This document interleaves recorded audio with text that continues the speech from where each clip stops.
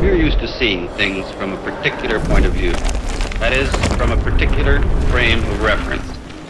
Now we're going to do another experiment on relative motion to show how to compare the velocity of an object in one frame of reference to its velocity in another frame of reference.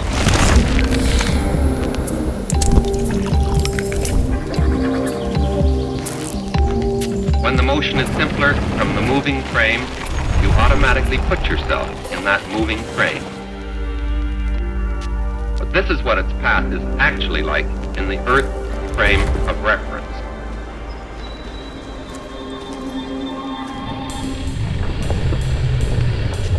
Are you ready? Are you ready? Are you ready? Are you ready?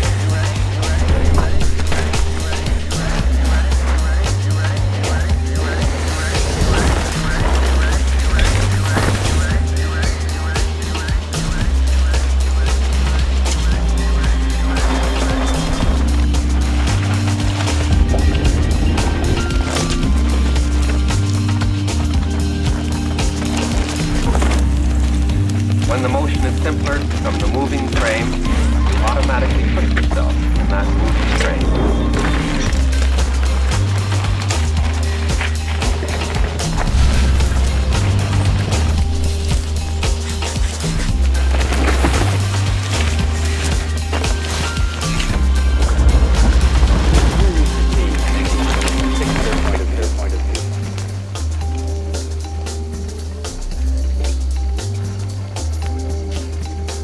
You see the frame at the same spot on your screen.